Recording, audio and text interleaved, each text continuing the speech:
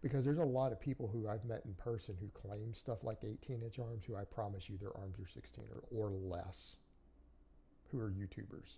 There's some pretty famous YouTubers out there who have 15 to 16-inch arms who claim stuff like 17, 18, whatever in their stats. All right, a 16 and a half inch arm for a drug-free lifter, especially if you're not over 200 pounds, is massive. In fact, there was even some stuff had done many years ago that had come out that they had actually measured stuff like Arnold's arms. And it turned out that even Arnold Schwarzenegger's arms when he was Mr. Olympia, when they were really measured, independently measured instead of claimed stats, were actually something like 18 and a half or 19 inches. Right? They were less than 20 inches. And he was on a ton of drugs and had genetically gifted arms. Right? Perspective here, people. All right. Which means at 17 and a quarter inches is as small as my arms get. I should probably do another measurement in another video after I've actually trained my arms and after I've had my 800 to 1,000 grams or so of carbs I eat every day. And I think we'll probably see them be well over 18 at that point.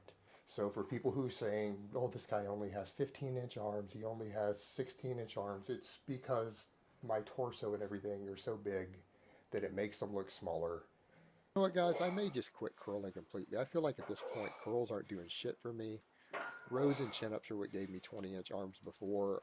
I've been doing, you guys notice, I'm sure you guys have noticed even me on TRT that I am dramatically smaller and weaker than I was in my 20s. I don't walk around with 20-inch arms anymore. I don't bench 475. We get older.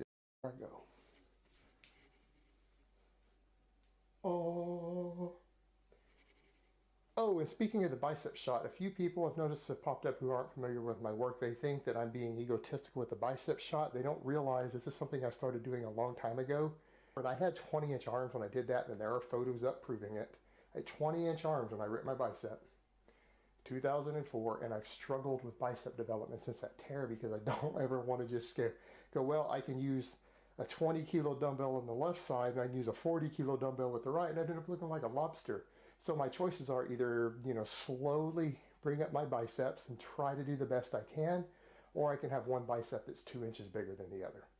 I've chosen to just kind of take my time with it, accept the fact that I've got... So, that being said, again, an 18-inch lean arm is a lot rarer than people think, even in the anabolic steroid world, until people get on hefty amounts. You'd be surprised how many guys are really 16 or 17 who you think might be 18. It's fairly rare. But I came off of gear, lost about 40 pounds of muscle. I could still bench 405. I could still squat 550. I was still 215 lean. I was going to say 19-inch arms, but my left bicep had been ruptured, so it was smaller. But my right one was 19 inches still. And I hadn't been on drugs for 3 years. That's 3 years after coming off. I had a really do have 18-inch arms, and I really do have a 52-inch chest and 30-inch thighs. But when you ever personally dealt with body dysmorphia? Oh, absolutely. That's one reason I talk about body dysmorphia. It's something I've gone through. Like when I was at my biggest as a lifter in my 20s, when my arms were taping 20 inches, and there are plenty of photos circulating around. It's not like I got to hide it or anything. They're out there.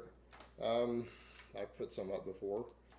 Yeah, I couldn't see it. Like, I can honestly tell you that when I had 20-inch arms, when I looked in the mirror, they looked like they were like 12 inches. And I'm just like, fuck, what do I do about this?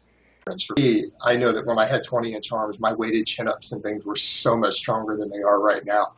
And even when I was at fairly close to the same body weights, and again, I have to wonder for me if the fact that I haven't focused enough on something like my weighted chin-ups has actually been a big hindrance for me. But yeah, I have 18-inch arms. I have a 51-inch chest right now. I'm 5'9", 220 pounds. So to give you guys, right, way overshadows them. And for perspective, I'll get people who joke and say, oh, you have small arms. Actually, I have 18-inch arms. That's how big my torso is. Okay, I have 18-inch arms. What's my current upper arm size? It's down because I'm cutting. The last time I measured, which has been a little bit, they were at 17. But again, when people say, well, they don't look that big, people don't realize my weight and overall size. Think how wide I am. It makes a 17-inch arm look really small on me. What are the best exercises? Oh, yes, I just covered that. How big are your arms and legs? Brian, I haven't measured recently, but if I had to guess, I do have a tape. If I were to estimate based upon because of fat loss and cutting, my arms are down to 17 right now when I did check them a little while back. My legs are probably 29, maybe even 30 inches. Do you believe in? Yeah, the thing is, all right, you got a really good view of me in some of my training clips, and particularly the video I did the other day of me holding up the meat and everything in Walmart, so you guys can see the example of 30 pounds of meat. And when I turn to the side and you guys saw me from three-dimensional angles moving, it becomes apparent that my torso and my chest and everything are so big that my 18-inch arms actually look small, particularly with them being as long as they are. I need more